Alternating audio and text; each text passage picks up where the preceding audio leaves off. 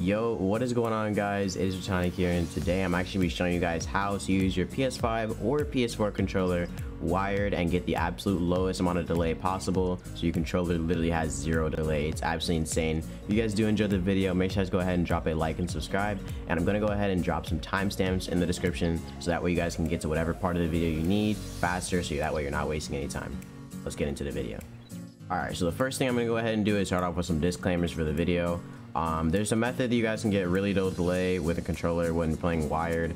The only disclaimer about it is the fact that it's probably not the absolute safest thing to be doing for your controller. I mean, it definitely gets you really low delay, but it definitely does, you know, shorten the lifespan of your controller a little bit. But if you're not too worried about that, then you guys don't have to worry. You guys can go ahead and do the method and it's perfectly fine for you. But if you're on a budget and you just literally barely got your PS5 controller, you probably shouldn't be doing this, and you guys should probably invest in just getting a little wireless adapter and playing with Bluetooth. Just wanted to let you guys know that before we go ahead and start the video. And yeah, other than that, I'm gonna show you guys the method.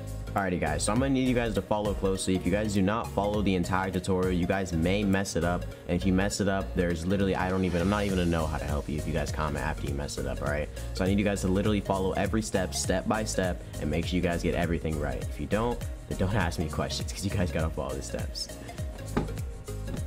I'm gonna go ahead and drop a link in the description on how to download this program. Once you download it, you guys can come right back to the video. I'm gonna go ahead and drop a link to that right down there. Right now, I'm gonna go ahead and open up the program and kind of show you how it works, and basically, you know, show you guys how to set it up.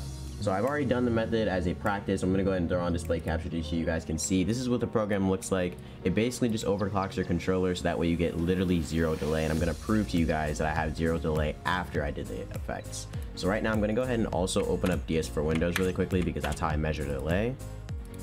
Hold on one second. Go ahead and get that open really quickly for you.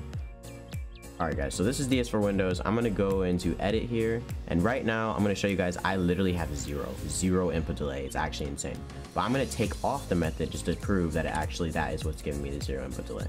So let me go ahead and go to all, and then I'm really gonna go here and then just take off filter by device, and I'm gonna put this back to default, and then I'm going to unplug my controller and plug it back in.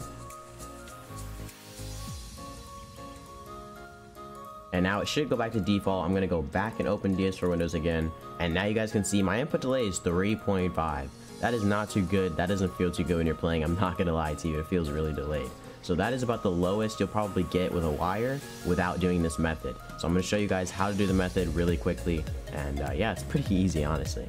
So yeah, let's go ahead and stop that really quickly. Alright, so we're gonna go back. Right now I have my PS5 controller plugged in. Oh yeah, and let me mention, this is also for the PS4 controller as well. You guys can do this exact same method, the exact same way. Just make sure you guys are paying attention. Wanted to mention that really quickly. So when you guys get your controller plugged in, you want to make sure when the program first opens up, I believe it's just going to open with one of these. It'll just be one of them. I think it's just mice or just USB or something like that. So you want to make sure you hit all, okay? So that way it says all, you can see every device connected. You're going to look for audio endpoint, speakers, wireless controller, audio endpoint, okay? It's this one right here. That's what it looks like. It's going to be the same for the PS4 controller. You want to highlight it, and then you want to go to filter on device. You want to hit the selected rate. You want to change it to 1000. And you want to just click off like this, and then literally all you want to do is go ahead and unplug your controller, then it disconnect, and you want to plug it back in. And as soon as I plug it back in, now you're going to see filter says yes, the rate says 1000, and the B interval says 1. Okay, that's what you want. Now I'm going to go ahead and close it out. You don't have to do this every time, you only have to do it one time. And then I'm going to open back up DS for Windows just so you guys can see my delay. Now my delay is literally zero. It's actually insane, guys. Like, it feels so good. When you guys try this out, you are going to be so ecstatic, bro. It feels so good. Alright, so now I'm going to go ahead and just close DS for Windows. If you guys use DS for Windows to check your delay, make sure you guys close out of it completely if you guys are playing wired, or you will get double input and it feels gross. So make sure you guys completely close out, go to your tray, completely exit out of it like I just did right there. Make sure you go back to your manager and that there is nothing there that involves DS for Windows, and you'll be perfectly fine.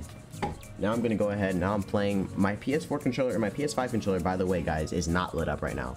It doesn't even show that it's plugged in, and that's what it's going to look like. And it may look like that for you, it may not look like that for you. It's different for some people. So right now my PS5 controller looks like it is off, but it is obviously playing. You guys can see it's playing. And literally, if I'm not even very good at controller, and it feels like there's literally no delay. It's kind of insane. Like, it just feels like super good, feels really nice. And yeah, that's pretty much it for the tutorial. Now, the only thing I wanted to mention really quickly is just so you guys know these things is, so if you guys are, again, like I said, if you guys are playing on the PS4 controller, you guys probably should be doing this method, honestly, because the PS4 controllers don't cost as much as the PS5 controllers anyway, so it doesn't cost too much to buy a new one. Especially if you're using an older PS4 controller, you definitely should do this method. It's going to feel insane. You guys are going to like it a lot.